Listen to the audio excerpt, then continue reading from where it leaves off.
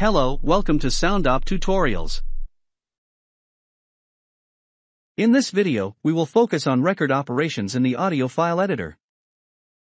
You can use the transport panel to control recording, record, pause, resume, stop. You can also use the keyboard to control recording, record, pause, resume, stop. Soundop will record from the default audio input, and you can set the default devices on the audio device preference page. Before recording, you can monitor the input level. When there is a time selection, Soundop will record in the time range.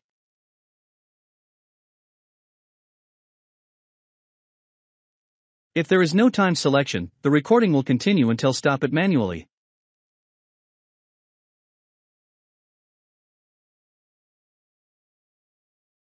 When the pre-roll option is on, Soundop will pre-roll sometime before the recording range.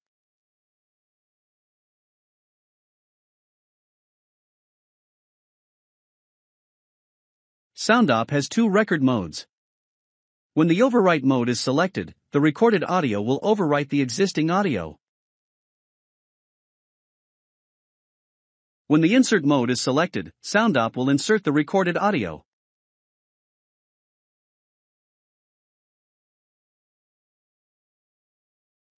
To schedule recording in a future time, choose Timed Record in the Transport menu. And the cursor panel will display the countdown.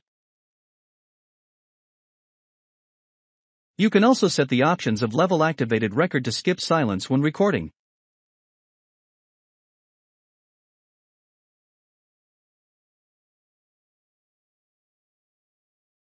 Well, that's all for now. Thanks for watching.